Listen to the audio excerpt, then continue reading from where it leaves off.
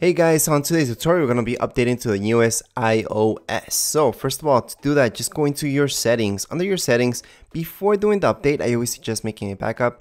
If you guys have iCloud, any iCloud space, do it from there, or else connect it up to your computer. If you have Windows or Mac, it doesn't matter.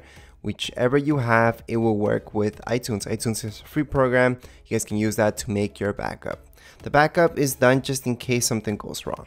So if you guys scroll down to General, second option where it says software update, you guys should see this coming up, and you guys should see download and install. In some cases, some of you may see install already, and that's because your iPhone, iPad, or iPod Touch might have already downloaded but not installed. Okay, so just be aware that when you click on download, it's just gonna do exactly that, download.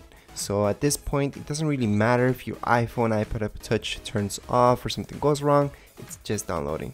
But when it's installing, yeah, it can be a major issue if this shuts down. So make sure to have at least 50% of your battery. I always have it hooked up to some electricity when I'm making any updates, just in case. Even if I'm at 100%, I still do that. And I know, it's not good, well, it's not that great to have your iPhone hooked up when it's at 100% battery. I still do it. Anyways, let's just click on download and install. It will ask you for your passcode if you guys have one.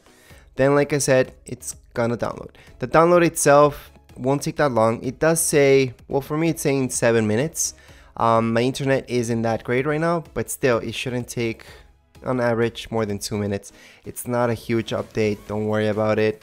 And if you guys don't have any space to make a backup, although I'm highly suggesting it since it's such a small update, I guess it'll be okay. And no, not everybody has to update. If you guys don't have any problems with iOS right now, I actually wouldn't update, because although this new update does fix problems that you guys could or maybe don't have, you will see other problems in this new update. Like any update, there's always some glitches in there. So we're just gonna wait for this to download and then it's gonna install. Once it's done downloading, you guys will see this. So you guys can click on install now or later. So right now I clicked on install now, it's gonna verify. It's gonna turn off the screen. Then you guys will see a white screen app logo loading bar, and it's just gonna restart and turn on again. That's it. That's it for this update. If you guys have any questions, comments, write them down here below in the comments area, and don't forget to subscribe and rate. Thank you.